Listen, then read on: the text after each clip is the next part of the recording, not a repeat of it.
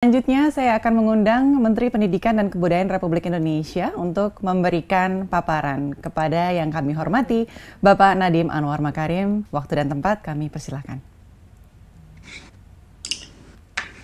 Assalamualaikum warahmatullahi wabarakatuh. Salam sejahtera bagi kita semua. Om Swastiastu, Namo Buddhaya, Salam Kebajikan, Rahayu. Yang terhormat Menteri Koordinator Bidang Pembangunan Manusia dan Kebudayaan, Bapak Muhadjir Effendi. Yang saya hormati Kepala Badan Nasional Penanggulangan Bencana, Bapak Doni Monardo. Yang diwakilkan oleh juru bicara Satgas, Bapak Wiku Adhisa Smito. Yang saya hormati Menteri Agama, Bapak Yakut Khalil Qomas. Yang saya hormati Menteri Kesehatan, Bapak Budi Gunadi Sadikin. Yang saya hormati Menteri Dalam Negeri, Bapak Tito Karnavian. Yang saya hormati Direktorat Jenderal PAUD Pendidikan Dasar dan Pendidikan Menengah, Bapak Jumeri. Yang saya hormati Ibu dan Bapak Gubernur, Bupati dan Wali Kota. Yang saya hormati Ibu dan Bapak Kepala Dinas Pendidikan dan Dinas Kesehatan, serta para hadirin yang berbahagia. Hari ini merupakan suatu hari yang sangat penting karena kita segera memasuki babak baru. Setelah kita 1 tahun telah berjuang bersama melewati masa yang sangat sulit karena pandemi ini.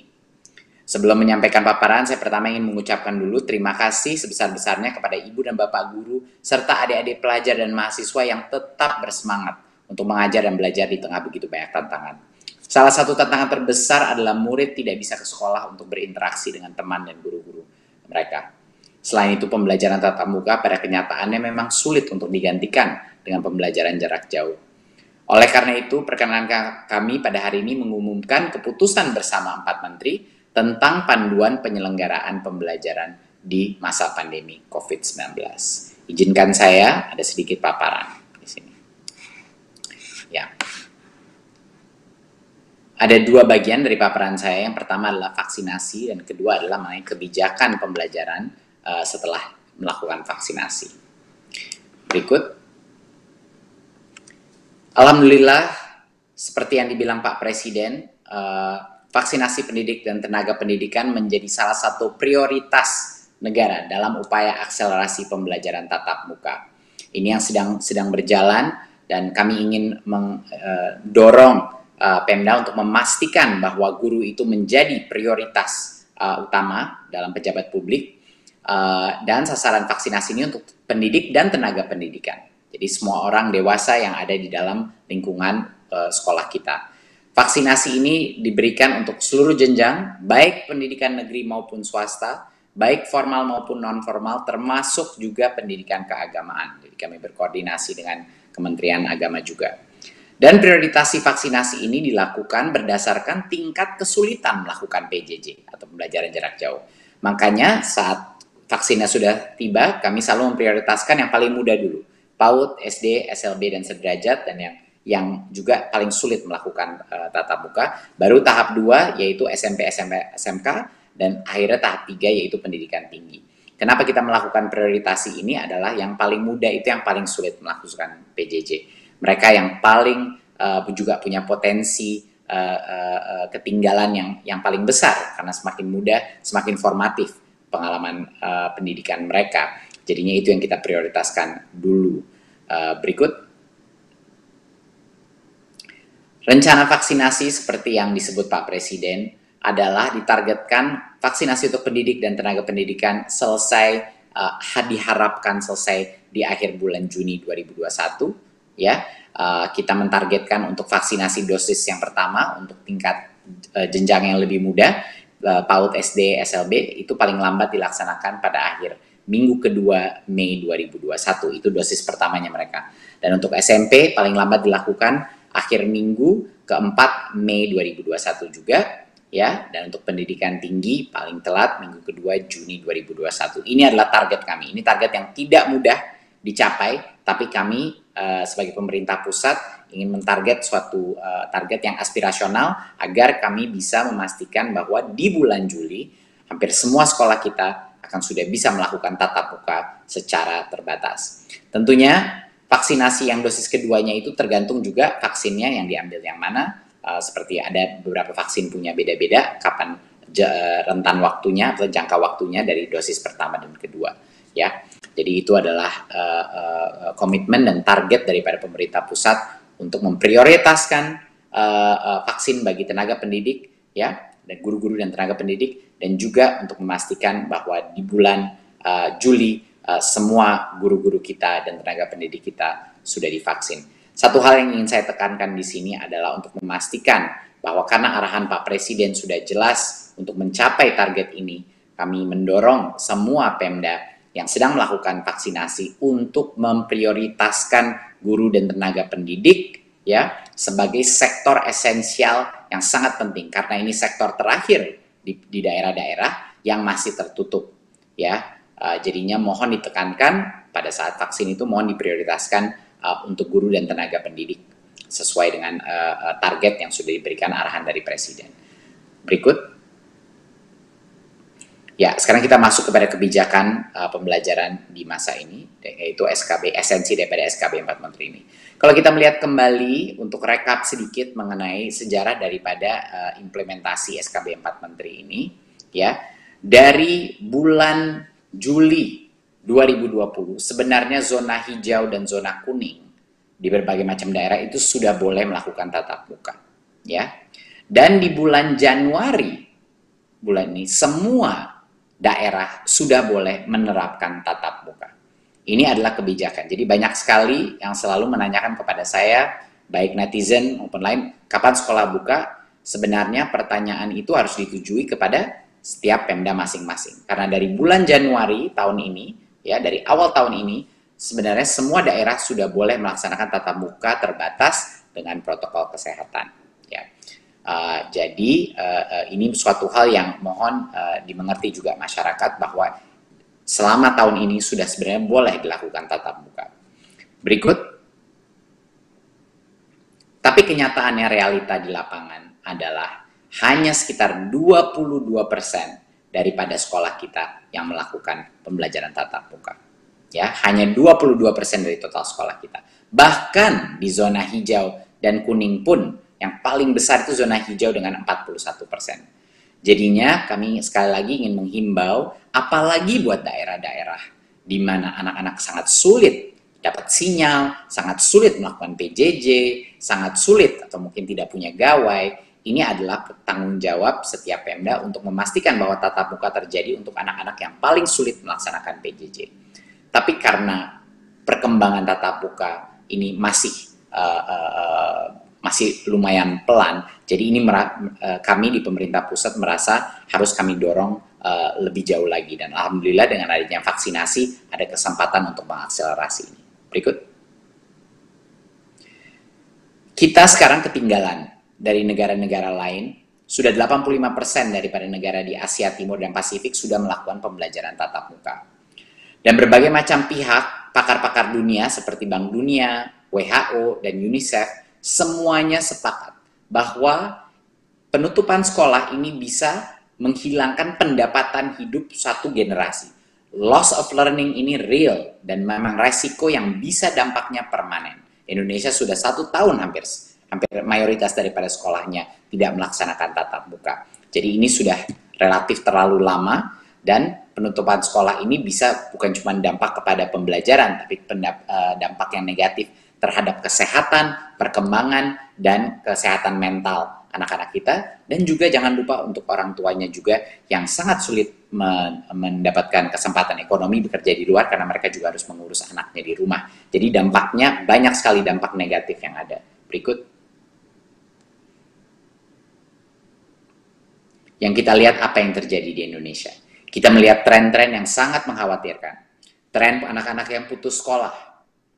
Kita melihat penurunan capaian pembelajaran. Apalagi di mana di area daerah-daerah di mana akses dan kualitas itu tidak tercapai. Jadinya kesenjangan ekonomi bisa menjadi lebih besar. Ya, kita melihat juga banyak orang tua yang tidak melihat peranan sekolah dalam proses belajar dan belajar. Jadi banyak dari anak-anaknya ditarik keluar dari sekolah, ya. Dan ada berbagai macam isu-isu kekerasan domestik yang terjadi di dalam keluarga yang tidak terdeteksi kadang-kadang. Tidak terdeteksi. Jadi resiko dari sisi bukan hanya pembelajaran, resiko dari masa depan murid itu dan resiko psikososial atau kesehatan mental dan emosional daripada anak-anak. Ini semuanya sangat rentan. Jadi kita harus mengambil tindakan yang tegas untuk menghindari agar ini tidak menjadi suatu dampak yang permanen dan satu generasi menjadi terbelakang atau tertahan perkembangannya dan kesehatan mentalnya. Berikut. Riset sudah membuktikan dan kita sudah tahu ini dari data di seluruh dunia bahwa pendidik dan tenaga pendidikan karena umur mereka memiliki kerentanan yang tertinggi terhadap COVID-19, bukan murid-murid, ya. Jadi kelompok usia 3-18 tahun ini memiliki tingkat misalnya mortalitas yang sangat rendah dibandingkan kelompok usia yang lainnya, ya. Berikut. Dan kita juga tahu bahwa rate infeksi pada anak, terutama di bawah umur 18 tahun, secara umum itu infeksi pada anak itu secara umum bergejala ringan. Itu pun anak secara data di dunia yang kita punya adalah anak memiliki kerentanan jauh lebih rendah terhadap infeksi COVID dibandingkan dengan orang dewasa. Dan anak semakin kecil juga kemungkinan menularkan infeksinya juga semakin kecil, semakin muda semakin kecil dibandingkan dengan orang dewasa. Ini data dari UNICEF dan WHO, semuanya ini adalah alasan kenapa di berbagai macam negara yang dimana kasus infeksinya COVID-nya pun sangat tinggi, sekolah-sekolah sudah memulai melaksanakan tatap muka. Berikut. Jadi apa kebijakan yang kita keluarkan pada hari ini? Esensi daripada kebijakan adalah karena kita sedang mengakselerasi vaksinasi. Setelah pendidik dan tenaga pendidikan di dalam satu sekolah sudah divaksinasi secara lengkap, pemerintah pusat, pemerintah daerah, atau kantor Kemenak mewajibkan satuan pendidikan tersebut untuk menyediakan layanan pembelajaran tatap muka terbatas dengan menerapkan protokol kesehatan. Dan juga masih ada opsi pembelajaran jarak jauh. Kenapa masih harus ada opsi pembelajaran jarak jauh? Karena protokol kesehatannya itu maksimal kapasitasnya 50%. Jadi mau tidak mau, walaupun sudah selesai vaksinasi dan diwajibkan untuk memberikan opsi tatap muka terbatas, tapi masih harus melalui sistem rotasi. Sehingga harus menyediakan dua-dua opsinya, tatap muka dan juga pembelajaran jarak jauh. Tapi poin kedua yang terpenting adalah orang tua atau wali murid boleh memilih, berhak dan bebas memilih bagi anaknya apakah mau melakukan pembelajaran tatap muka terbatas atau tetap melaksanakan pembelajaran jarak jauh. Jadinya sekolah setelah guru-guru dan tenaga pendidiknya divaksin itu wajib memberikan pelayanan pembelajaran tatap muka terbatas dengan protokol kesehatan. Tetapi orang tua boleh memilih apakah mereka nyaman mengirim anaknya ke sekolah apa tidak. Jadinya ujung-ujungnya per anak keputusan ini ada di orang tua. Tetapi sekolah yang sudah divaksinasi wajib memberikan opsi tatap muka terbatas pada saat vaksinasinya sudah rampung. Berikut. Ya, tentunya satuan pendidikan wajib memenuhi daftar periksa atau checklist sebelum memulai layanan pembelajaran tatap muka. Checklist ini sudah tersebar ke semua sekolah, sudah berbulan-bulan kita tahu sejak zona hijau dan kuning pun dibuka. Ini sama saja daftar periksanya sesuai dengan protokol dari Kemenkes. Ya. Pembelajaran tatap muka terbatas ini dikombinasikan dengan pembelajaran jarak jauh, ya, karena harus rotasi. Ya, nanti saya diskusi sedikit, saya akan jelaskan sedikit mengenai apa untuk mengingat kembali apa protokol kesehatannya. Dan tentunya orang tua dapat memutuskan anaknya. Kalau mereka tidak nyaman, mereka boleh memutuskan anaknya masih mau PJJ ataupun dia kembali ke kelas. Ya. Nah, pemerintah pusat, daerah, dan Kanwil wajib melakukan pengawasan terhadap pelaksanaan pembelajaran di satuan pendidikan. Dan kalau berdasarkan hasil pengawasan terdapat kasus konfirmasi COVID-19, pemerintah pusat, daerah, Kanwil, atau kantor Kemenak, dan kepala satuan pendidikan wajib melakukan penanganan kasus dan dapat memberhentikan sementara pembelajaran tatap muka di sekolah tersebut, ya. Jadi kalau ada infeksi di sekolah tersebut bisa dengan segera ditutup, ya, tatap muka terbatasnya selama infeksinya masih ada atau terjadi. Nah, dalam hal terdapat kebijakan pemerintah pusat, misalnya satu daerah itu atau kecamatan itu sedang melakukan PPKM, itu juga merupakan satu situasi di mana pembelajaran tatap muka dapat diberhentikan sementara, ya. Jadinya ada berbagai macam, bukannya kita mewajibkan tatap muka, tapi terus kalau ada infeksi COVID di dalam sekolah itu tidak ada penutupan. Tidak, itu salah. Kalau ada infeksi harus segera ditutup sementara untuk sekolahnya, dan kalau daerah itu sedang melakukan PPKM atau pembatasan dalam skala mikro, itu juga diperbolehkan pembelajaran tatap mukanya diberhentikan sementara sebelumnya. Jadi ini poin yang sangat penting untuk diketahui. Berikut. Ya, seperti yang saya bilang, masuk sekolah itu bukan seperti sekolah yang biasa. Masuk sekolah dari semua kondisi-kondisi yang terpenting adalah social distancing minimal 1,5 meter, jaga jarak antara bangku-bangku dan kursi, dan maksimal 18 peserta didik per kelas. Karena yang biasanya 36, sekarang 50%, yaitu 18. Apa ini artinya? Artinya sekolah itu kan maksimal daripada sekolah. Jadi sekolah itu boleh bebas memilih. Kalau dia mau melaksanakan tatap muka hanya 2 kali seminggu di dalam sekolahnya, itu diperbolehkan. Dia mau pecah menjadi 3 rombel, dari 1 rombel dipecah 3, silakan. Mau dipecah menjadi 2, silakan. Kita memberikan kebebasan sekolah untuk menentukan bagaimana. Tetapi dia harus mulai. Pada saat vaksinasi sudah selesai, dia harus memulai menyediakan opsi ini. Dan dia boleh bertahap, itu terserah sekolahnya. Untuk membuat saya maunya 2 hari dulu, baru minggu depannya atau bulan depannya, memulai 3 hari seminggu melakukan tatap muka. Saya mau bagi di 2 kelas, di 2 grup, atau dibagi dengan 3 grup, itu diskresi masing-masing sekolah sesuai dengan kebutuhannya. Ya, tentunya jarak minimal itu bisa dipastikan. Jadinya yang kita ingin lihat adalah sekolah sudah mulai latihan melakukan tatap muka, tapi sekolah itu maksimal hanya 50% kapasitas per kelas. Dan tentunya wajib masker, cuci tangan pakai sabun, dan menjaga jarak tentunya menjadi standar protokol kesehatan. Berikut. Protokol-protokol kesehatan lainnya seperti misalnya tidak boleh ada interaksi di kantin, belum bisa beroperasi di masa transisi. 2 bulan pertama itu tidak ada aktivitas di kantin, tidak ada olahraga dan ekstrakurikuler, ya, dan kegiatan lain selain pembelajaran tidak diperkenankan untuk masa transisi. 2 bulan pertama itu pada saat dia mulai tatap muka, ya. Tapi kegiatan pembelajaran misalnya di luar lingkungan, contoh guru kunjung itu seperti biasanya diperbolehkan, ya, tentunya dengan tetap menjaga protokol kesehatan. Jadi ini sangat penting. Masuk tatap muka terbatas ini sama sekali berbeda sama sekolah sebelum pandemi, ya. Tatap muka terbatas itu jauh lebih sedikit muridnya di satu tempat dengan pembatasan jarak yang ketat. Semua harus memakai masker dan tidak boleh ada aktivitas-aktivitas yang menciptakan kerumunan. Berikut. Ya. Peran aktif daripada kepala sekolah, yaitu kepala satuan pendidikan, dan juga pemerintah daerah kantor dan atau kanwil Kemenak ini sangat dibutuhkan untuk memastikan pembelajaran bisa berjalan dengan aman. Kita ingin semua kepala satuan pendidikan, kepala-kepala sekolah kita secara konsisten memberikan edukasi penerapan prokes, protokol kesehatan di dalam lingkungannya. Dan mereka juga harus memastikan bahwa pembelajaran tatap muka ini terbatas dilaksanakan dengan memenuhi seluruh checklist tersebut. Dan menyiapkan Satgas COVID-19 di daerah masing-masing dan melakukan penanganan kasus jika ada yang terbukti kasus konfirmasi COVID-19.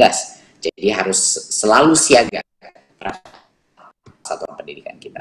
Dan tentunya pemerintah daerah, kantor, dan atau kanwil Kemenak untuk melalui Dinas Pendidikan dan Kesehatan memastikan pemenuhan checklist tadi. Protokol kesehatan itu benar-benar dipatuhi.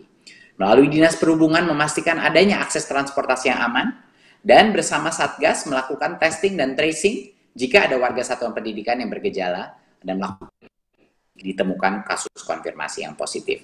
Dan tentunya melakukan penanganan kasus dan menutup sementara pembelajaran tatap muka di sekolah tersebut kalau ada konfirmasi COVID-19.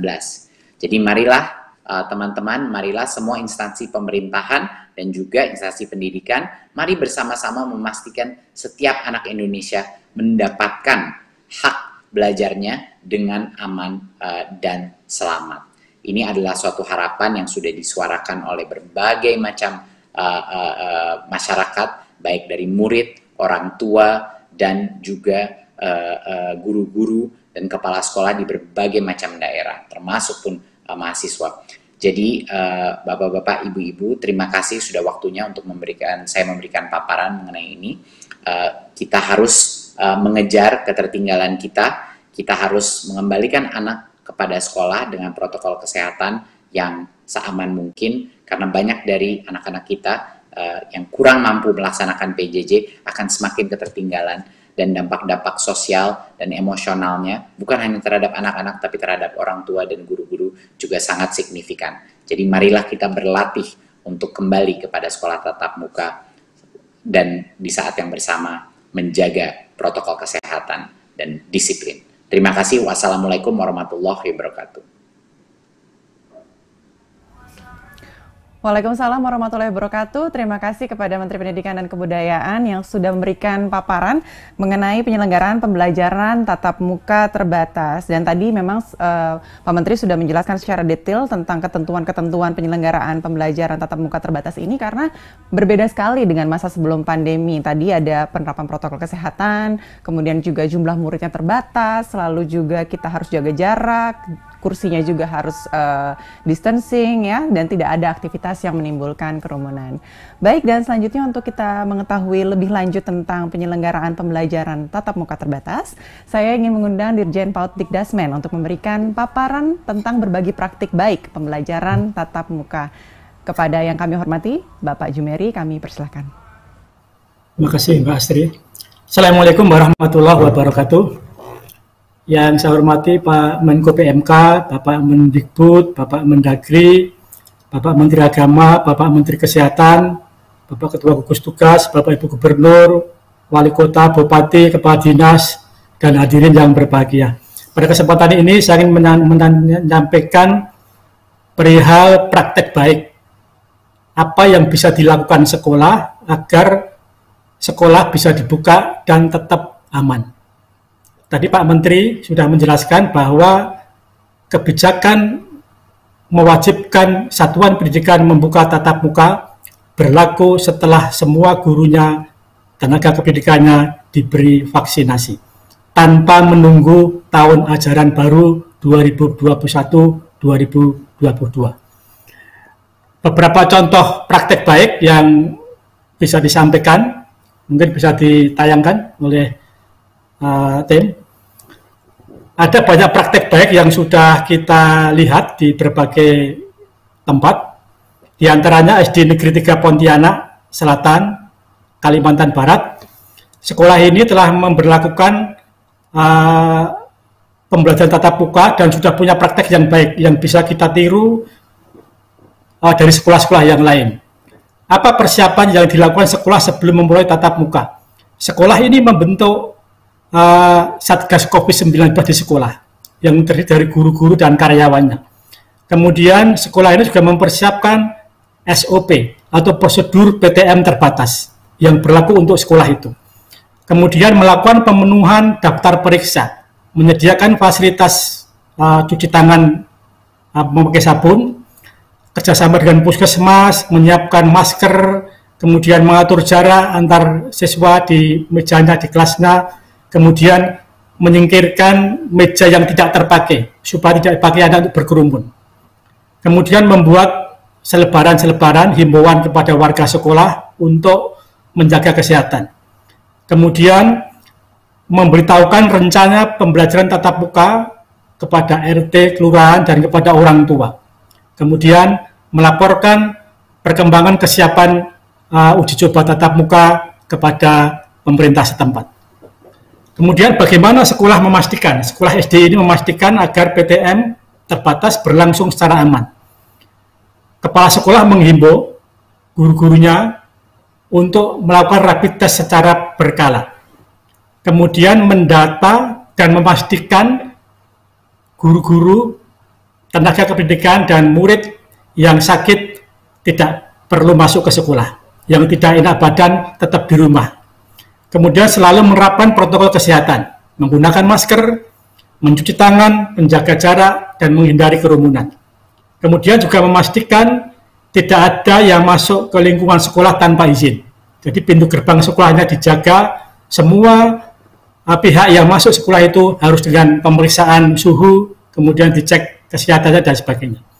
Kemudian mengecek suhu setiap warga sekolah ketika datang dan pulang dari sekolah. Kemudian juga menghimbau guru dan tenaga pendidikan untuk terus mengikuti vaksinasi sesuai dengan ketentuan pemerintah. Lanjut. Kemudian seperti apa pembagian rombongan belajar yang dilakukan di SD 3 Pontianak Selatan? Sekolah ini melakukan anjuran pemerintah, yaitu menerapkan kapasitas 50% maksimal dalam satu rombongan belajar yang bisa masuk sekolah. Masing-masing kelompok belajar melakukan PTM sebanyak 2 kali dalam 1 minggu atau 2 hari dalam 1 minggu. Siswa nomor urut absen 1-16 masuk hari Senin sampai Rabu dan Rabu. Kemudian siswa nomor 17-32 masuk hari Selasa dan Kamis. Jadi sekolah ini hanya menerapkan 2 hari pembelajaran tatap muka. Berapa jam PTM terbatas dilakukan di sekolah ini? 1 kali pertemuan PTM terbatas ternyata hanya berlangsung 3 jam. Jam 7 sampai jam 10. Karena setiap kelompok belajar melakukan 2 kali pertemuan dalam 1 minggu, maka setiap siswa melakukan PTM di sekolah 6 jam seminggu. Jam masuk dibuat selang-seling dengan beberapa menit, dengan jeda beberapa menit, supaya anak-anak tidak ketemu antara yang datang dengan yang pulang, sehingga tidak terjadi kerumunan. Lantas bagaimana kombinasi PTM terbatas dengan pembelajaran jarak jauh dilakukan di sekolah ini? PJJ dilakukan secara daring melalui WhatsApp Groups untuk memberikan materi kepada kelompok belajar yang pada hari tersebut tidak masuk sekolah. Kemudian memberikan dan mengumpulkan tugas. Jadi anak-anak memberikan tugas, diberi tugas, dan mengumpulkan tugas lewat WhatsApp Group. Hari-hari anak-anak masuk ke sekolah digunakan sebagai konsultasi, media konsultasi peserta didik kepada Bapak Ibu gurunya tentang mata pelajaran yang ditugaskan di rumah. Kemudian pada hari Jumat, guru-guru bersama kepala sekolah melakukan evaluasi pembelajaran tatap muka di sekolah tersebut. Ini sebuah kebiasaan yang baik dari SD Negeri 3 Pontianak. Dan saya punya keyakinan banyak praktek baik yang sudah dilakukan di berbagai daerah. Kita bisa sharing, bisa tukar-menukar antar sekolah. Lanjut. Kemudian ini contoh praktik baik dari SMA Negeri 9 Bengkulu Selatan, Provinsi Bengkulu. Apa persiapan yang dilakukan sekolah sebelum PTM terbatas? Sekolah ini mempersiapkan kurikulum yang digunakan dalam kondisi khusus. Nah, kurikulum ini bebannya tidak seberat keadaan normal. Dilakukan modifikasi, hanya materi-materi yang esensial yang diberikan untuk putra-putrinya. Kemudian melakukan pengadaan alat protokol kesehatan, tempat cuci tangan, hand sanitizer, masker, dan sebagainya. Dana BOS yang disalurkan dari pemerintah pusat untuk satuan-satuan pendidikan bisa dimanfaatkan untuk membeli sarana kesehatan bagi sekolah itu. Dan apalagi sekarang BOS kita sudah dengan indeks majemuk. Untuk daerah-daerah yang tersulit sudah diberi indeks yang lebih tinggi dibandingkan daerah-daerah perkotaan. Kemudian juga di sekolah ini mempersiapkan ruang belajar sesuai dengan petunjuk pada SKB 4 Menteri, yaitu maksimal 50% dari jumlah anggota kelas yang bisa masuk dalam satu angkatan. Mempersiapkan sarana fisik sekolah, seperti membersihkan kamar mandi, memastikan air bersihnya bisa lancar begitu. Kemudian melarang kerumunan di sekolah. Bagaimana sekolah memastikan agar PTM terbatas berlangsung secara aman? Sekolah menganjurkan, selalu mengingatkan untuk patuh pada protokol kesehatan, memakai masker, mencuci tangan, dan menghindari kerumunan. Tidak membuka kantin dan tidak melakukan kegiatan yang menimbulkan kerumunan. Selalu mengingatkan peserta didik untuk menjaga iman, aman, dan imun. Ini moto di SMA Negeri 9 Bengkulu Selatan. Kemudian juga melakukan pembiasaan hidup bersih dengan rajin cuci tangan, menyiapkan alat cuci tangan di depan setiap kelas. Juga tidak ada jam istirahat, agar anak tidak berkumpul. Hanya pembelajaran saja yang kita utamakan ketika terjadi PTM di sebuah satuan pendidikan. Lantas seperti apa pembagian rombongan belajar dilakukan? Berapa jam PTM terbatas yang dilakukan siswa dalam 1 minggu? dan bagaimana kombinasi PTM terbatas dengan PJJ dilakukan di SMA Negeri 9 Bengkulu ini. Rombongan belajar dibagi menjadi 2 shift, yaitu shift pagi dan shift siang. Ini karena anak-anak sudah dewasa. Berbeda dengan SD tadi, shiftnya hanya satu hari, satu shift. Yang SMA bisa 2 shift karena relatif lebih dewasa dibandingkan dengan anak SD. Nah, ini per tingkat. Senin dan Kamis kelas 12, Selasa dan Jumat kelas 11, Rabu dan Sabtu kelas 10. Dalam 1 minggu, siswa melakukan PTM terbatas dengan total 4 jam 30 menit. Karena jam belajar tatap muka yang berkurang, maka ditambahkan PJJ dengan memberikan tambahan materi menggunakan berbagai platform yang dikuasai oleh guru dan siswanya, seperti Google Classroom, WhatsApp, dan Messenger, serta mungkin platform-platform yang lain. Ada juga model penugasan lewat buku-buku jika anak itu tidak punya akses internetnya. Demikian beberapa contoh praktek baik yang sudah dilakukan sekolah, dan kita berharap dengan praktek yang baik ini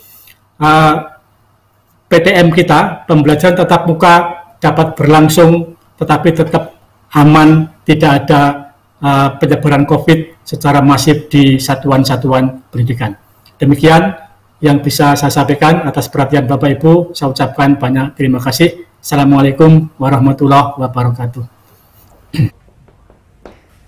Waalaikumsalam warahmatullahi wabarakatuh. Terima kasih kepada Bapak Dirjen, Bapak Jumeri atas paparannya. Dan Bapak Ibu sekalian, berikutnya kita akan bersama-sama menyimak arahan dari Menteri Agama Republik Indonesia.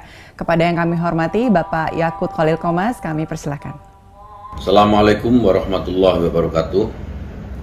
Yang terhormat Menteri Koordinator Bidang Pembangunan Manusia dan Kebudayaan, yang terhormat Menteri Pendidikan dan Kebudayaan, yang terhormat Menteri Kesehatan, yang terhormat Menteri Dalam Negeri, yang terhormat Kepala Badan Nasional Penanggulangan Bencana, serta para guru dan dosen yang saya muliakan, anak-anakku, siswa dan mahasiswa yang saya sayangi dan cintai, serta saudara-saudara sekalian, hadirin yang berbahagia. Pandemi COVID-19 saat ini membawa dampak serius dalam berbagai sektor, termasuk sektor pendidikan. Sebagaimana kita tahu, sejak Maret 2020, satuan pendidikan ditutup, lebih dari 10 juta siswa dan mahasiswa di bawah binaan Kementerian Agama terpaksa harus melaksanakan belajar dari rumah. Tentu dengan segala keterbatasan yang ada. Mereka merasakan betapa beratnya mengikuti aktivitas belajar di tengah mewabahnya COVID-19, sebagaimana yang dirasakan oleh siswa pada umumnya di seluruh Indonesia. Saya merasakan kesedihan dan ketidaknyamanan semua pihak, mulai siswa, mahasiswa, guru, dosen, orang tua, dan masyarakat secara umum, atas modal dan praktek belajar jarak jauh, terutama bagi sebagian besar satuan pendidikan, termasuk siswa dan guru yang belum mempunyai kapasitas yang memadai untuk menghadapi situasi pembelajaran yang mungkin belum pernah mereka alami sebelumnya. Namun demikian, dalam kondisi pandemi COVID-19 selama ini, saya wajib mengapresiasi dan berterima kasih kepada semua pihak, terutama warga satuan pendidikan di bawah binaan Kementerian Agama. Alhamdulillah, seluruh warga satuan pendidikan di bawah binaan Kementerian Agama sejak Maret 2020 sampai hari ini telah berhasil menjalankan proses pembelajaran dari rumah dengan berbagai inovasi dan kreasinya yang mengubah keterbatasan menjadi tantangan dengan tetap menjaga kegairahan untuk terus belajar. Pada masa pandemi ini, tidak sedikit siswa dan mahasiswa menjadikan situasi pandemi sebagai momen terbaik untuk mengukir prestasi di berbagai ajang kompetisi dan kompetensi, baik di dalam maupun luar negeri. Saya menyampaikan terima kasih kepada semua pihak, termasuk berbagai lembaga dan kementerian, serta organisasi masyarakat, sukarelawan, dan para pengusaha yang selama ini mendukung aktivitas Kementerian Agama dalam menyediakan layanan e-learning madrasah, penyediaan quote dan layanan belajar online, serta berbagai ikhtiar lainnya sehingga pembelajaran pada satuan pendidikan di bawah binaan Kementerian Agama tetap dapat berjalan dengan baik walaupun di masa pandemi, serta relatif mampu memenuhi kebutuhan pembelajaran siswa dan mahasiswa selama masa pandemi ini. Saya merasakan betul kesedihan dan kerinduan yang dalam yang dialami oleh para siswa, mahasiswa, guru, dosen untuk berharap bisa kembali ke madrasah, ke sekolah, dan kampus. Saya tidak dapat memungkiri adanya kebutuhan pembelajaran tatap muka, terutama pada peserta didik yang mengalami kendala dalam melaksanakan belajar dari rumah.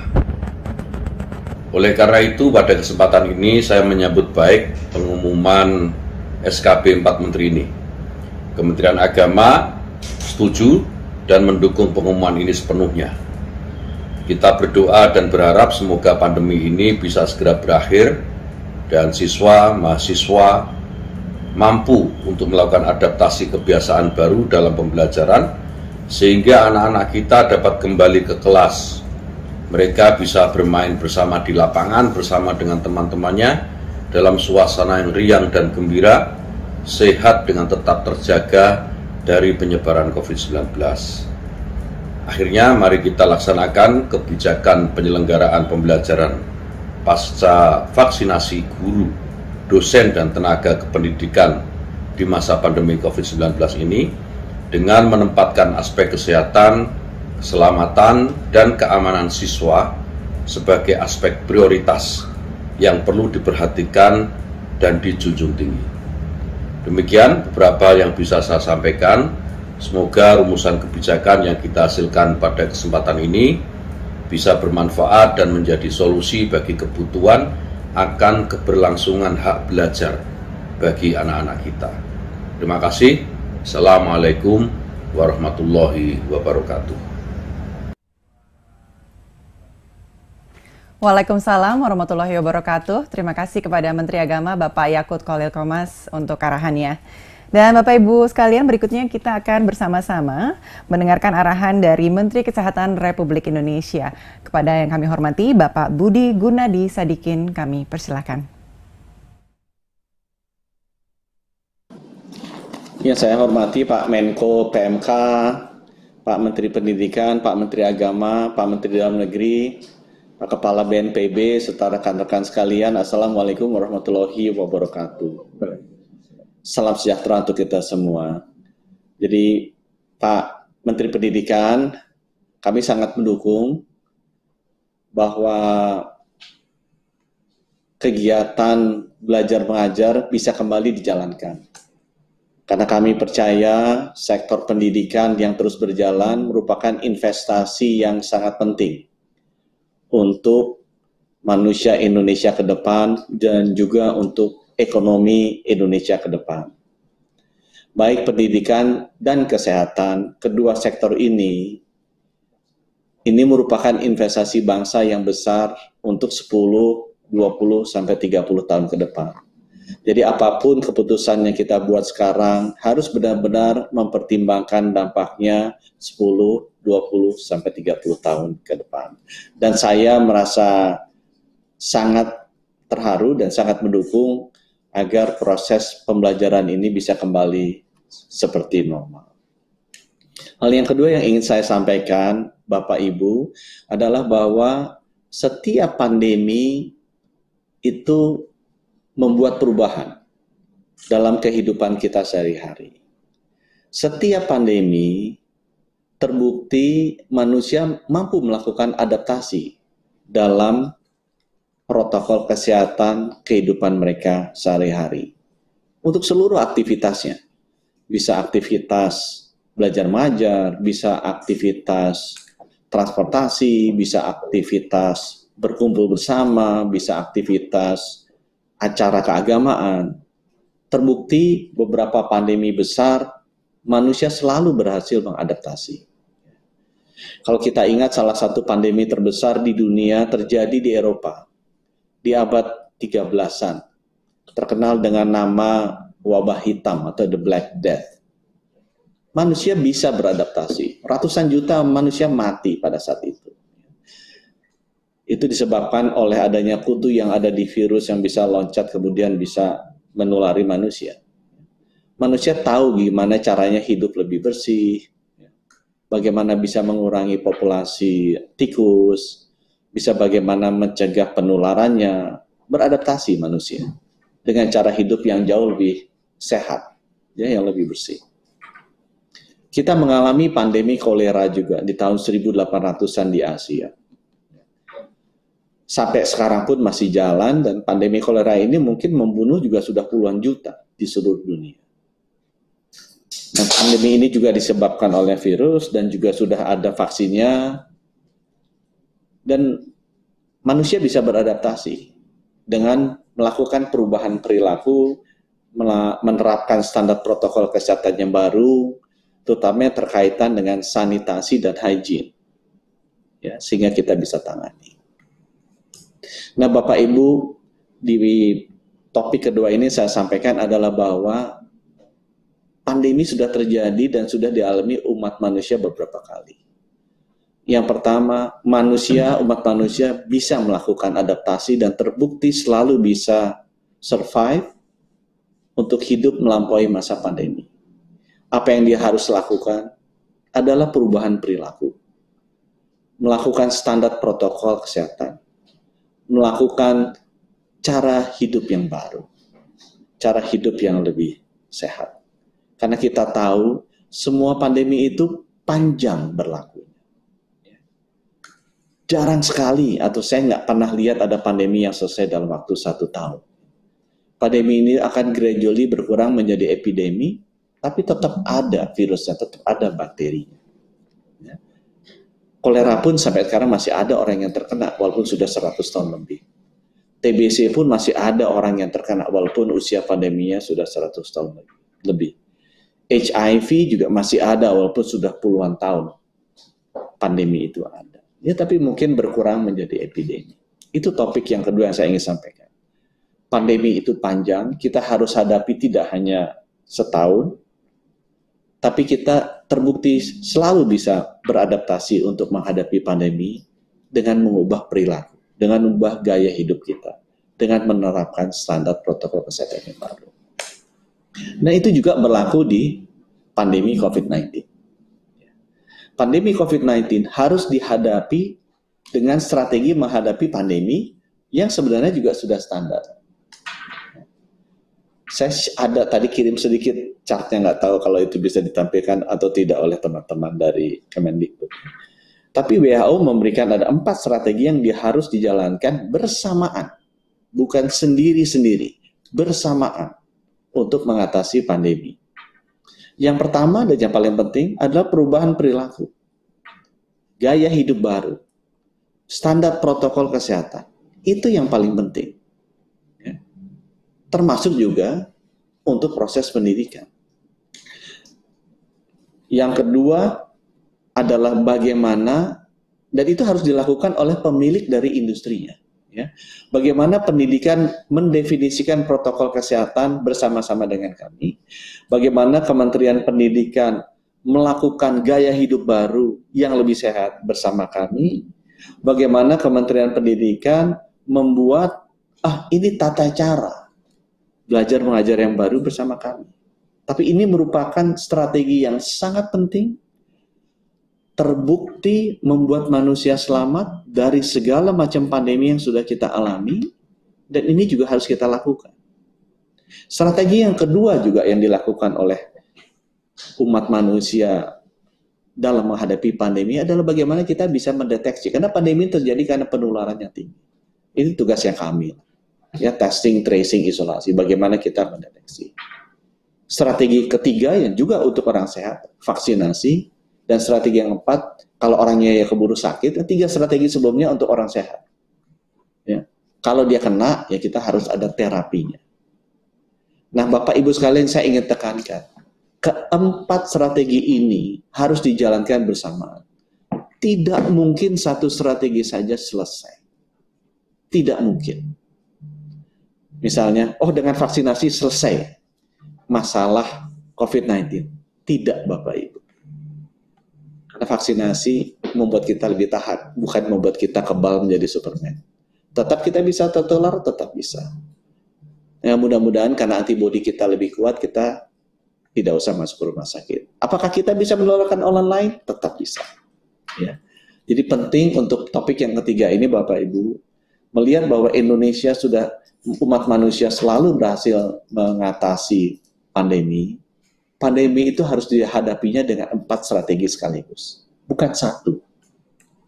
Dan sudah terbukti umat manusia bisa. Dan yang paling penting adalah perubahan perilaku, perubahan gaya hidup. Karena pandemi itu akan stay with us for many years. Jadi penting sekali Bapak Ibu, bagaimana caranya Kementerian Kesehatan bersama-sama dengan Kementerian Pendidikan dan Kementerian Agama membuat standar perilaku yang baru untuk belajar mengajar. Sehingga kita bisa memastikan dengan standar perilaku ini, dengan protokol kesehatan yang baru ini, proses belajar mengajar itu aman. Ya. Berikutnya Bapak Ibu, memang salah satu strategi menjadi primadona, yaitu vaksinasi. Walaupun dengan segala kerendahan hati saya bilang, itu satu dari 4 strategi. Ini bukan merupakan silver bullet yang akan menyelesaikan masalah COVID-19 ini, bukan. Supaya ekspektasi kita dan pemahaman kita sama. Ini harus dilakukan bersama-sama dengan perubahan protokol kesehatan, dengan kesiapan infrastruktur untuk diagnostik yang baik, dan juga kesiapan kita kalau ada yang sakit. Vaksinasi ini dibagi berbasis risiko. Bukan berbasis agama, bukan berbasis besarnya bayar pajak, bukan berbasis suku, bukan berbasis sektor. Ini dibagi berbasis risiko. Orang yang berisiko paling tinggi, itu yang diberikan kesempatan pertama vaksinasi. Itu sebabnya kita berikan ke tenaga kesehatan. Ya, ada 1,5 juta, karena mereka adalah orang yang paling besar risikonya terpapar virus dan bisa wafat. Yang kedua adalah lansia dan petugas publik. Kenapa? Karena lansia itu kalau terpapar hampir 50% akan wafat. Berbeda dengan non-lansia yang datanya sekarang rata-rata adalah 2%. Atau di dunia mungkin sudah 1%. Ya, karena sebenarnya virus COVID-19 ini walaupun penularannya cepat, tapi fatality rate-nya relatif lebih rendah dibandingkan dengan HIV, even TBC, atau juga yang lain. Penularannya dia yang tinggi sekali. Nah, kalau ditulari, ya 2% di Indonesia sekarang yang wafat. Kalau lansia ditulari, hampir 50% wafat. Itu sebabnya risiko tinggi kita taruh di atas. Dan lansia juga harus divaksinasi dengan petugas publik. Petugas publik adalah definisinya orang yang memang pekerjaan sehari-hari harus bertemu dengan banyak orang. Termasuk guru di dalamnya. Ya, karena resiko terpapar mereka lebih besar. Nah, sesudah kita memahami filosofi dasar dari pembagian staging dari vaksinasi ini, dan kita memahami bahwa vaksinasi adalah salah satu dari beberapa hal yang kita harus lakukan dan penting kita lakukan untuk bisa mengatasi pandemi dan hidup normal, kita lihat petugas publik itu siapa. Ya, halaman berikutnya. Yang paling tinggi dari petugas publik adalah pendidik. Jadi di sini saya bisa melakukan konfirmasi dan penegasan bagi seluruh aparat pemerintah daerah bahwa bagi 17,6 juta petugas publik, pendidik itu yang paling tinggi prioritasnya dan paling banyak mendapatkan jatah.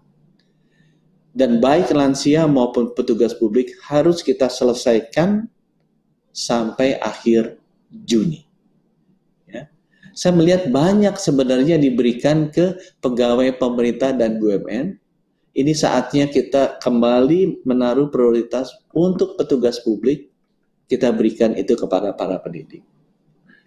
Saya nanti akan minta tim saya untuk segera bekerja sama dengan Pak Men Pendidikan, untuk membuat program-program.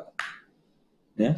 Karena kita melihat semua kementerian lembaga yang masuk kategori pegawai pemerintah itu gesit langsung membuat program di setiap masing-masing kementerian. Sehingga bulan Maret ini selesai semua ya. Ya mungkin wajar karena mereka yang mau disuntik dan mereka yang bikin. Nah kita harus benar-benar memperhatikan pendidik ini. Karena mereka menjadi prioritas, tapi program-program untuk penyuntikannya mereka harus kita bikin bersama-sama. Jadi kami mohon semua sekolah, semua universitas, semua pemerintah daerah, yuk bantu para pendidik kita untuk membuat program satu sekolah suntik bersama atau beberapa sekolah di satu kota suntik bersama, sehingga mempercepat akselerasi karena kita harus menyelesaikan 5,6 juta suntikan ini sampai akhir Juni. Ya. Dari saya demikian, teman-teman sekalian, yang kita ingin sampaikan, pertama bahwa pandemi itu sudah beberapa kali dihadapi umat manusia dan umat manusia selalu bisa beradaptasi, dan beradaptasi yang paling penting adalah perubahan perilaku. Bagaimana menghadapi pandemi, ada 4 hal yang harus kita lakukan. Vaksin adalah salah satu di antaranya. Tapi yang paling penting adalah perubahan perilaku. Perubahan protokol kesehatan, perubahan gaya hidup baru. Untuk setiap proses hidup kita, termasuk belajar mengajar. Yang ketiga yang saya ingin sampaikan, vaksinasi adalah salah satu strategi penting. Bukan satu-satunya strategi. Untuk itu, tahapan dari vaksinasi diberikan berbasis risiko, dan untuk tenaga publik, guru adalah yang paling banyak yang harus kita selesaikan sampai akhir Juni. Untuk itu, mari kita buat program agar terjadi akselerasi untuk vaksinasi para guru ini. Sehingga proses belajar mengajar dilengkapi dengan vaksinasi, dilengkapi dengan protokol kesehatan yang baru, bisa segera mulai. Sehingga investasi masa depan kita kepada anak-anak muda bangsa Indonesia ke depannya akan siap.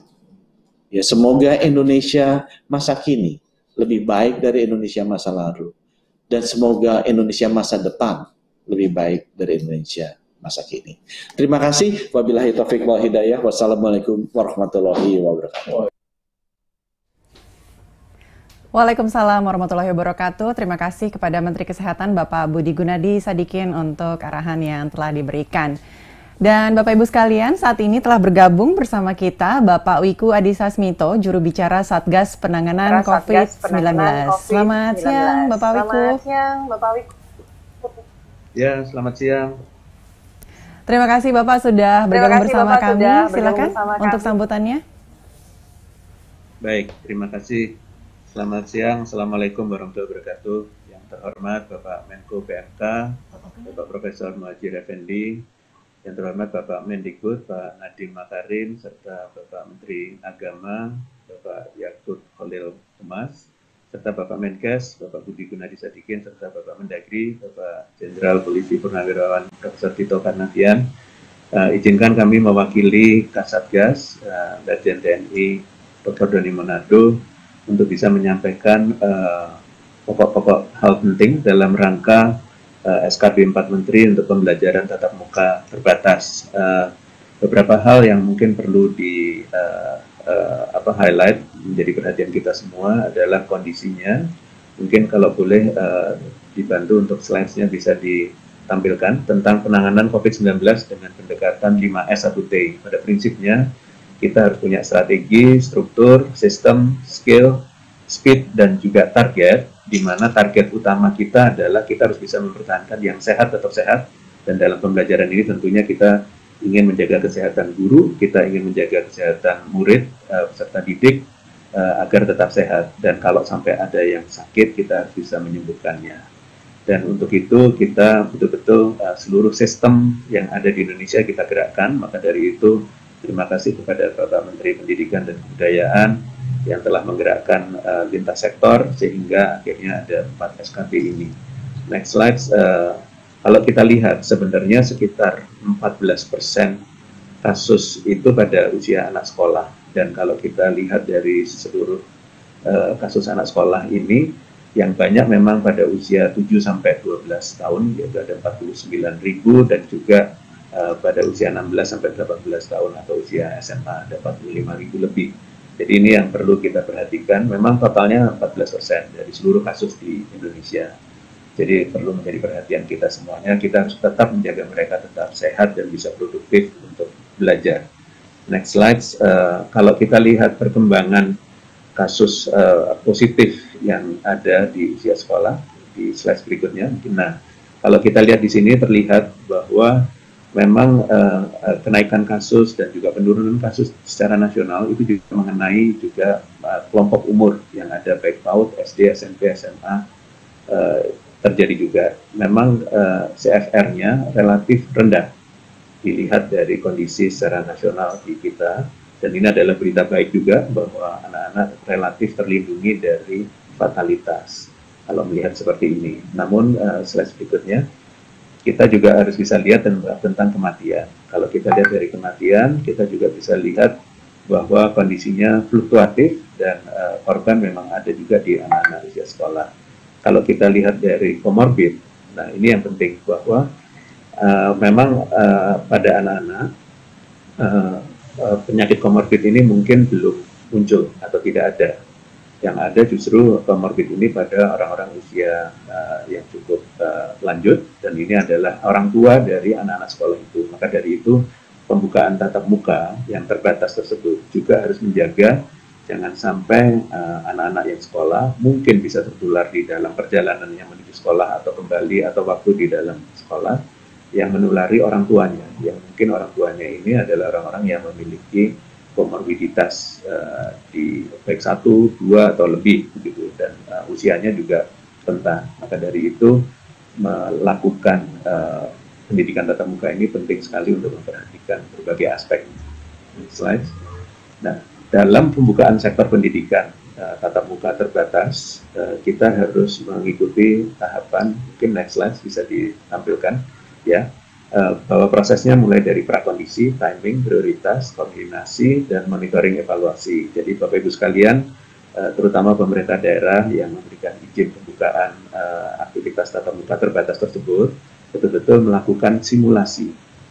Pastikan bahwa semua kondisinya siap, disimulasi mulai dari anak-anak sekolah itu berangkat dari rumah, menuju ke sekolah, aktivitas di sekolah sampai selesai, kembali lagi ke rumah. Dan semua proses itu harus dalam tatanan baru yang aman, jadi produktif, tapi aman COVID. Jadi tidak terjadi penularan kepada anak-anak, kepada guru, kepada lingkungannya termasuk di rumah.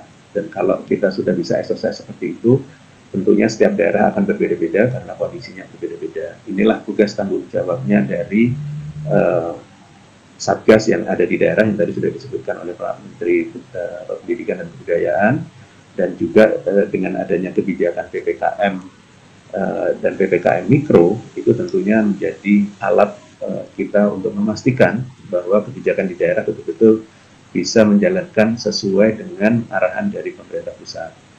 Dan kalau kita next slide lihat dari zonasi, ini kondisi zonasinya relatif sudah membaik dibanding sebelumnya. Jadi kalau dilihat warnanya, relatif sudah banyak yang kuning dan oranye. Memang awalnya dulu hijau, kemudian sempat banyak yang merah, tapi sekarang sudah kondisinya risiko penularannya relatif sedang dan rendah.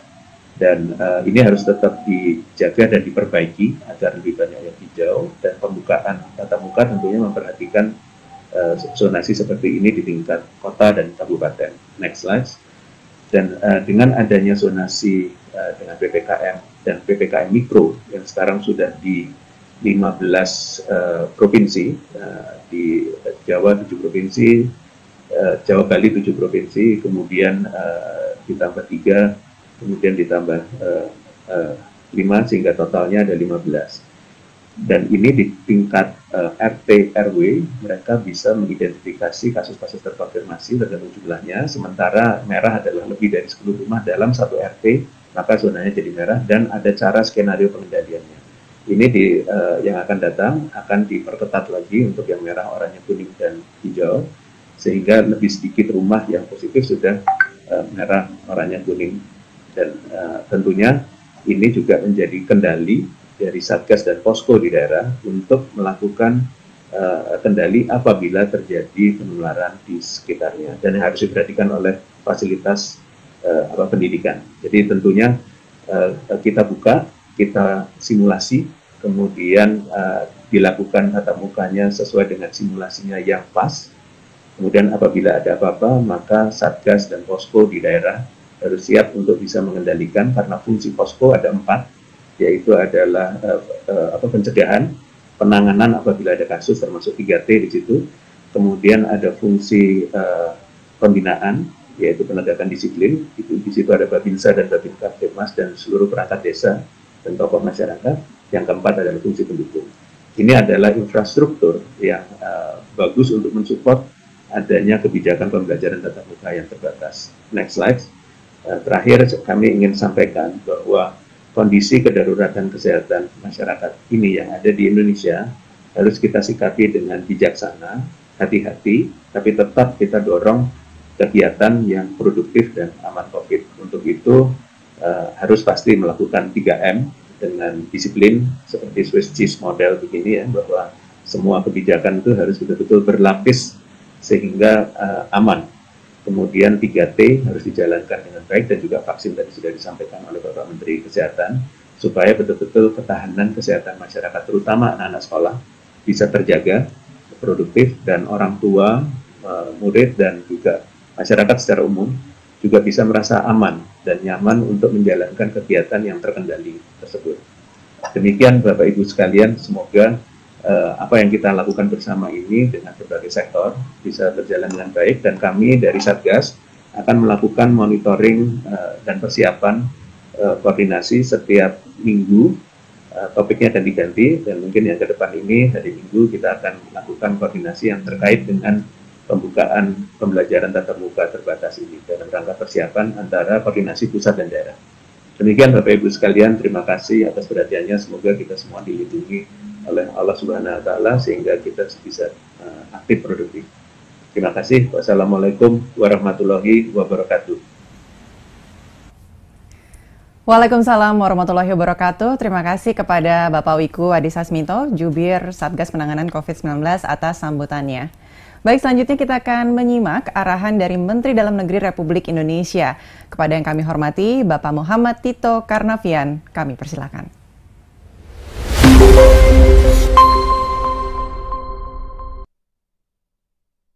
Assalamualaikum warahmatullahi wabarakatuh.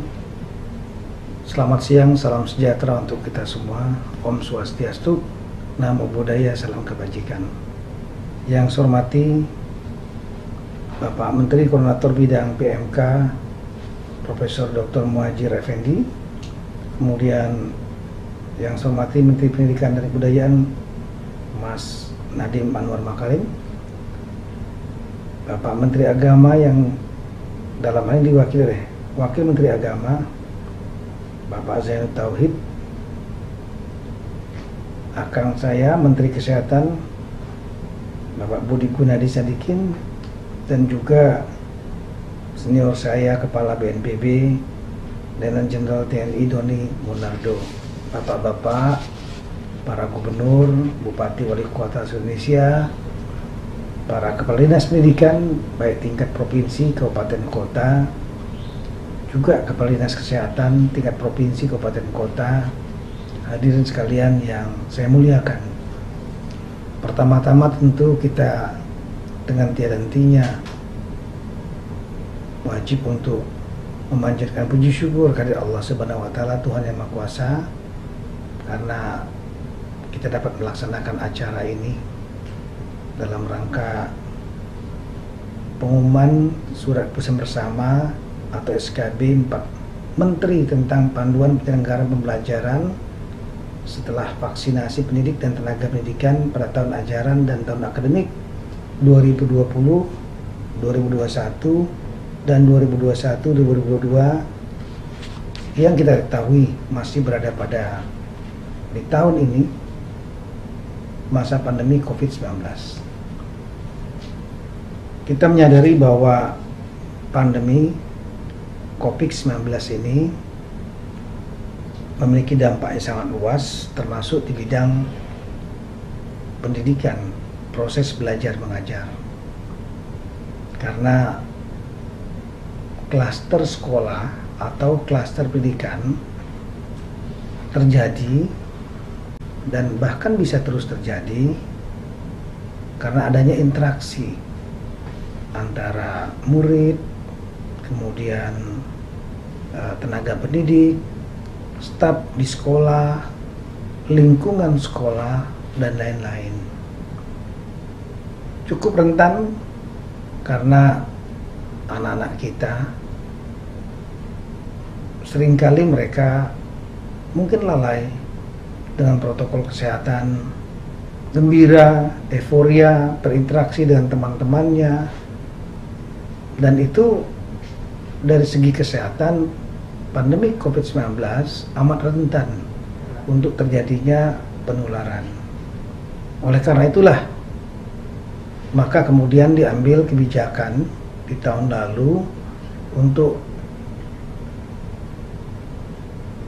menekankan pendidikan, proses pendidikan dengan tanpa tatap muka atau dikenal dengan daring, menggunakan saluran internet, menggunakan saluran-saluran media lainnya. Itulah yang kita lakukan selama ini. Namun seiring dengan makin membaiknya langkah-langkah yang telah kita lakukan untuk menekan angka positif, kemudian tingkat kesembuhan yang meningkat, serta angka kematian yang relatif stabil atau bahkan menurun, meskipun kita tentunya menghargai setiap nyawa manusia, dan juga kita melihat bahwa salah satu ekses dari program non tatap muka ini adalah tidak maksimalnya proses pendidikan. Ada bidang-bidang tertentu atau mata pelajaran tertentu yang mengharuskan adanya dialog interaktif dengan tatap muka langsung. Dan lebih dari itu adalah ekses psikologi dari anak-anak kita yang mereka kurang bersosialisasi secara langsung dengan teman-temannya, dengan yang seusianya, dan lain-lain. Oleh karena itulah, maka pada PPKM mikro tahap keempat yang dimulai pada tanggal 23 sampai dengan 5 April, 23 Maret sampai dengan 5 April, ini salah satu poinnya lah untuk mencoba membuka ruang pendidikan tatap muka atau pembelajaran tatap muka, tapi secara bertahap dengan menggunakan model yang disimulasikan tersendiri di sekolah yang ditentukan, kemudian penetapan protokol kesehatan secara ketat, bahkan bila perlu proses vaksinasi didahului. Kita melihat model ini dikerjakan pada PPKM mikro tahap keempat, dan kemudian akan kita evaluasi apakah akan terjadi klaster penularan, terutama yang signifikan, yang tidak kita inginkan itu bisa terjadi. Saya kira 1 tahun sudah memberikan waktu bagi kita untuk belajar bagaimana karakter penularan pandemi COVID-19, termasuk juga protokol untuk menghindari, mencegah untuk terjadinya penularan. Protokol-protokol ini yang perlu betul-betul diterapkan. Dan sekarang dengan adanya program vaksinasi, maka kita tahu juga bahwa pandemi COVID-19 ini setidaknya sangat rentan bagi mereka yang kekebalan tubuhnya rendah. Orang-orang yang lansia, maupun segala umur yang komorbid itu memiliki risiko yang lebih tinggi dibanding yang lain. Nah, dalam konteks pendidikan, tentunya kita berharap para pengajar, terutama yang lansia, dan kemudian staf di sekolah, dan juga segala umur, termasuk murid serta didik yang ada komorbid, itu segera mungkin untuk dilakukan vaksinasi agar terbentuk antibodi yang akan memberikan proteksi kepada yang bersangkutan. Nah, untuk itu dalam PPKM Mikro tahap keempat ini, semua daerah ini mulai diberikan ruang untuk mencoba dan kemudian mencari sekolah yang dapat dijadikan model. Dan setelah dilakukan, maka kita akan evaluasi apakah dampak negatifnya penularan terjadi atau bisa diatasi atau dikendalikan. Apalagi bila terjadi zero transmission di lembaga-lembaga pendidikan, termasuk pendidikan keagamaan. Kalau ini sukses, maka tentu akan berlanjut kepada tahap berikutnya, direplikasi ke institusi pendidikan lainnya pada semua tingkatan. Dan kita berharap betul pada Juli mendatang program tatap muka dapat dilaksanakan secara penuh jika semua kesuksesan tahapan tersebut bisa dilalui. Dalam konteks peluncuran ini tentunya Kemendagri menyambut dan mendukung penuh langkah-langkah sesuai dengan SKB, kesepakatan di bawah supervisi dan advice dari Bapak Menko PMK. Saya selaku Mendagri, selaku sesuai undang-undang pembina dan pengawas pemerintahan daerah, tentunya saya mengharapkan rekan-rekan pemerintah daerah dapat melakukan diskresi untuk melihat sekolah mana, zona mana yang dapat diterapkan pembelajaran secara langsung. Juga memberikan guidance yang jelas, bekerja sama dengan terutama Dinas Kesehatan, Satgas Covid, untuk betul-betul protokol kesehatan yang benar itu diterapkan, dikerjakan. Setelah itu juga perlu adanya pengawasan, mekanisme pengawasan yang dilakukan dengan melibatkan berbagai pihak, tanpa bermaksud untuk menakuti anak-anak kita, para peserta didik, tapi memberikan lebih banyak cara-cara yang simpatik, edukatif kepada mereka agar mereka bisa betul-betul menyadari pentingnya protokol kesehatan. Bukan hanya sekedar untuk membatasi, tapi justru untuk melindungi mereka agar tidak tertular dan tidak menularkan kepada orang lain COVID-19. Kemudian perlu ada langkah-langkah lain, yaitu evaluasi. Lakukan mungkin evaluasi untuk rekan-rekan para kepala daerah secara reguler. Begitu dibuka yang satu, diawasi, diberikan guidance, diawasi, setelah itu lakukan evaluasi. Evaluasi ini kita lakukan secara bertingkat, di tingkat 2, di daerah tingkat 1, dan secara nasional, sehingga kita akan bisa melihat bahwa apakah kebijakan ini dapat kita lakukan dan kita lanjutkan. Daerah-daerah mana saja yang boleh, mungkin bisa dipilahkan yang bisa melaksanakannya dengan baik, otomatis kita akan dukung untuk memperluas tatap muka. Tapi kalau ada daerah yang kita anggap tidak sukses, terjadi klaster penularan, maka otomatis evaluasi ketat kita harus lakukan, bila perlu memberhentikan dulu dan kemudian memperbaiki, dan setelah itu baru kita terapkan kembali dan evaluasi kembali nantinya.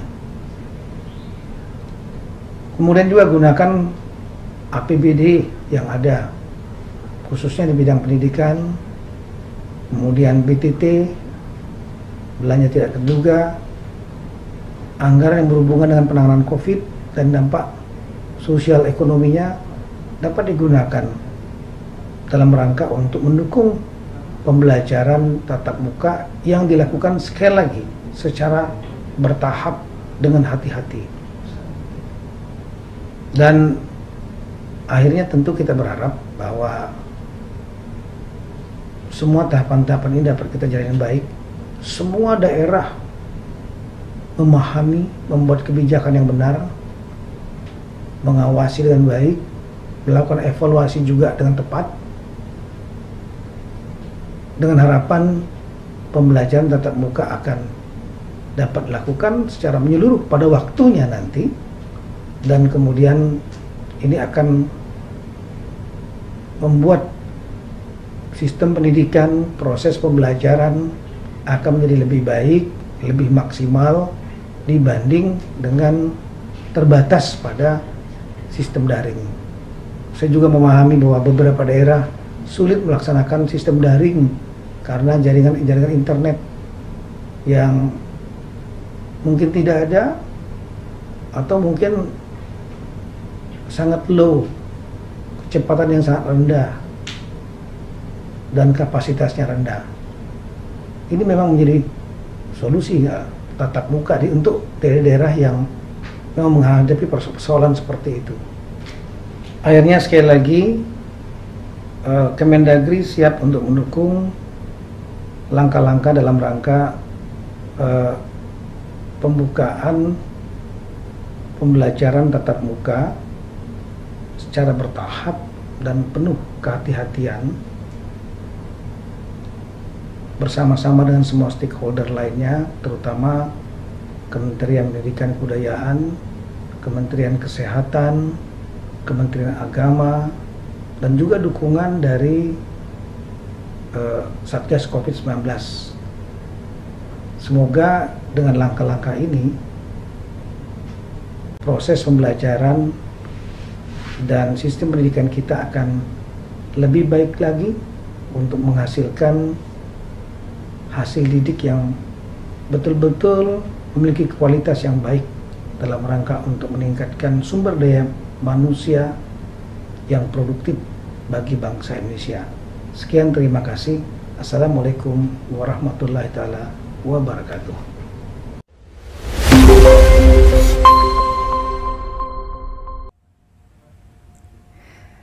Ya, terima kasih kepada Bapak Menteri Dalam Negeri, Bapak Tito Karnavian atas arahan yang telah diberikan. Bapak dan Ibu sekalian, kita telah bersama-sama menyaksikan arahan dan paparan dari para menteri. Begitu banyak informasi dan insight yang kita dapatkan pada hari ini mengenai keputusan bersama 4 menteri tentang panduan penyelenggaraan pembelajaran di masa pandemi COVID-19. Baik, selanjutnya kita akan memulai sesi tanya-jawab dengan teman-teman media. Untuk itu saya mempersilahkan kepada Mendikbud Bapak Nadiem Anwar Makarim, Menteri Kesehatan Bapak Budi Gunadi Sadikin, dan juga Jubir Satgas Penanganan COVID-19 Bapak Wiku Adhisa Smito untuk memberikan tanggapan kepada teman-teman media. Baik Bapak-Bapak, kita mulai saja langsung sesi tanya jawabnya. Silakan. Ya, untuk pertanyaan pertama ini berasal dari Triwahyuni dari Suara Karya. PTM yang akan diterapkan pada Juli 2021 mendatang, apakah berlaku pada sekolah yang sudah PTM terbatas atau berlaku umum? Untuk pertanyaan ini silakan berkenan untuk dijawab kepada Bapak Mendikbud, Bapak Nadiem. Silakan Pak. Baik, terima kasih. Pertama saya harus memperjelaskan, tidak ada kebijakan PTM di bulan Juli 2021. PTM mulai sekarang. Artinya karena sekarang sudah mulai divaksinasi guru-gurunya. Jadinya bagi guru-guru dan sekolah-sekolah yang gurunya sudah divaksinasi harus segera memenuhi protokol kesehatan dan segera melakukan tatap muka. Bisa 2 kali seminggu, 3 kali seminggu, nggak apa-apa, nggak perlu cepat-cepat. Tapi kebijakan ini adalah bagi sekolah yang gurunya dan tenaga pendidikan sudah divaksin harus segera menyediakan opsi tatap muka. Yang target Juli 2021 adalah agar semua sekolah sudah melakukan tatap muka terbatas. Ya, tapi kalau kita mau mencapai target itu untuk bulan Juli, sekolah harus memulai dari sekarang, gitu. Jangan lupa, ini bukan suatu eksperimen yang baru, sudah 22% sekolah kita melaksanakan tatap muka di seluruh Indonesia. Jadi sudah banyak data yang kita ada mengenai ini proses, ya. Jadinya mohon pertama ditekankan pembelajaran tatap muka terbatas itu mulainya dari kebijakan ini keluar, yaitu hari ini, ya. Jadi yang sudah divaksinasi harus segera melakukan langkah-langkah untuk memenuhi daftar periksa dan segera membuat opsi tatap muka bagi anak-anak, ya. Tapi jangan lupa juga ada satu lagi faktor bahwa orang tua berhak memilih apakah anaknya saat sekolah itu menyediakan tatap muka terbatas, apakah anak itu diperkenankan untuk pergi ke sekolah apa tidak, itu adalah keputusannya orang tua, ya. Jadinya dengan sistem rotasi ini secara mau tidak mau semua sekolah harus ada versi PJJ dan juga PTM terbatas dalam ini, ya. Satu lagi yang sangat penting, bagaimana dengan sekolah-sekolah yang sudah melakukan PTM ini? Sudah 22% sekolah kita sudah melakukan pembelajaran tatap muka terbatas, ya, dengan protokol kesehatan. Itu silahkan lanjut, diperbolehkan lanjut. Jangan mengira nanti, oh berarti kalau belum divaksin harus tutup lagi. Tidak, itu dipersilahkan untuk lanjut, tentunya dengan protokol kesehatan yang sudah jelas standarnya, ketat, dan tentunya kalau ada indikasi penyebaran infeksi atau apa harus langsung ditutup lagi sekolahnya, ya, atau dalam skala yang lebih besar seperti PPKM, ya. Jadi sekali lagi saya memperjelaskan, ini bukan diterapkan pada bulan Juli 2021. Itu adalah aspirasi kita di Juli 2021, tahun pembelajaran yang baru, semua sekolah sudah melakukan tatap muka terbatas. Untuk mencapai itu, kebijakan PTM ini mulai dari sekarang, sehingga sekolah-sekolah yang di mana gurunya itu sudah divaksinasi segera melakukan persiapan dan melaksanakan pembelajaran tatap muka terbatas. Mungkin itu dari saya. Terima kasih. Baik, terima kasih tanggapannya Pak Menteri, dan pertanyaan selanjutnya ini ditujukan untuk Menteri Kesehatan Bapak Budi Gunadi Sadikin. Ini pertanyaan dari Igusti Ayu, Jak TV. Bagaimana pemerintah memastikan vaksinasi guru sudah merata dan bagaimana vaksinasi untuk anak? Silakan untuk Pak Menkes dijawab. Jadi vaksinasi guru itu sebenarnya sudah dimulai sejak awal Maret. Data yang kita lihat memang sampai sekarang belum seagresif yang kita inginkan. Itu sebabnya saya sudah meminta tim saya untuk bisa bekerja sama dengan tim dari Kementerian Pendidikan untuk bisa melakukannya itu sebagai sentra-sentra vaksinasi di beberapa pusat pendidikan yang bisa mendatangkan guru-gurunya sekaligus. Untuk yang kedua, mengenai vaksinasi anak, sampai sekarang memang belum ada uji klinis yang dilakukan oleh seluruh vaksin yang ada terkait anak. Baru diawali saja kajiannya, ya. Jadi sekarang vaksinasi diberikan umumnya di atas usia 16 atau 18 tahun. Mengapa dibuat seperti itu? Seperti yang tadi disampaikan oleh Pak Menteri Pendidikan, karena prevalensi atau kemungkinan tertular dan fatalitasnya virus COVID-19 di usia muda itu sangat kecil atau hampir tidak ada. Ya, jadi kalau toh pun terkena, mereka akan sembuh dengan sendirinya. Terima kasih. Baik, terima kasih Pak Menteri atas tanggapan yang telah diberikan. Dan pertanyaan terakhir ini ditujukan untuk juru bicara Satgas Penanganan COVID-19, Bapak Wiku Adhisa Smito. Ini pertanyaannya datang dari Ahmad Mutiul Alim dari Jurnas. Bagaimana langkah koordinasi Satgas COVID dalam memberikan dukungan terhadap PTM terbatas ini? Silakan dijawab, Pak Wiku. Baik, terima kasih. Jadi dukungan dari Satgas otomatis adalah memang koordinasi pusat dan daerah itu yang paling utama, karena Satgas yang pusat bisa berkoordinasi dengan Satgas di daerah, baik di tingkat provinsi, kabupaten, kota, dan bahkan yang lebih rendah lagi. Jadi maksudnya adalah setiap daerah dalam rangka melakukan pembukaan aktivitas ini secara bertahap tentunya perlu koordinasi rutin untuk memastikan apa bantuan yang perlu diberikan maupun saling pembelajaran satu daerah dengan daerah yang lain. Jadi kami akan melakukan rapat koordinasi relatif rutin, kepentingannya salah satunya adalah untuk pembukaan fasilitas pendidikan ini. Demikian. Baik, terima kasih Bapak-Bapak semua tanggapan dan jawaban yang sudah diberikan. Tak terasa sesi tanya jawab kita pada siang hari ini telah berakhir. Dan dengan berakhirnya sesi tanya jawab ini berakhir pula acara kita pada siang hari ini. Saya ingin mengucapkan terima kasih kepada Menko Bidang Pembangunan Manusia dan Kebudayaan Bapak Muhadjir Effendi, Menteri Dalam Negeri Bapak Muhammad Tito Karnavian, Menteri Pendidikan dan Kebudayaan Bapak Nadiem Anwar Makarim, Menteri Agama Bapak Yakut Khalil Qomas, Menteri Kesehatan Bapak Budi Gunadi Sadikin, Juru Bicara Satgas Penanganan COVID-19 Bapak Wiku Adhisa Smito, Dirjen PAUD Dikdasmen Bapak Jumeri. Terima kasih banyak sudah hadir dan bergabung bersama kita pada siang hari ini. Terima kasih. Dan juga saya ingin mengucapkan terima kasih kepada para pemerintah daerah, Kepala Dinas Pendidikan, Kepala Dinas Kesehatan, rekan-rekan media, dan juga hadirin sekalian. Semoga seluruh informasi yang kita terima hari ini dapat mempersiapkan penyelenggaraan pembelajaran dan berperan aktif dalam percepatan penyelenggaraan pembelajaran tatap muka terbatas. Dan saya juga ingin menginformasikan kepada Bapak Ibu hadirin sekalian bahwa pada tanggal 1 April 2021, pukul 11 siang, akan ada konferensi pers KPC PEN dengan sekolah yang sudah melakukan simulasi pembelajaran tatap muka untuk berbagi praktik baik mereka. Selain itu akan ada juga bincang pendidikan tentang pendalaman SKB 4 Menteri di minggu depan. Jadi nantikan pengumumannya yang akan diinformasikan lebih lanjut. Baik, akhir kata saya Astri Megatari pamit undur diri. Wassalamualaikum warahmatullahi wabarakatuh.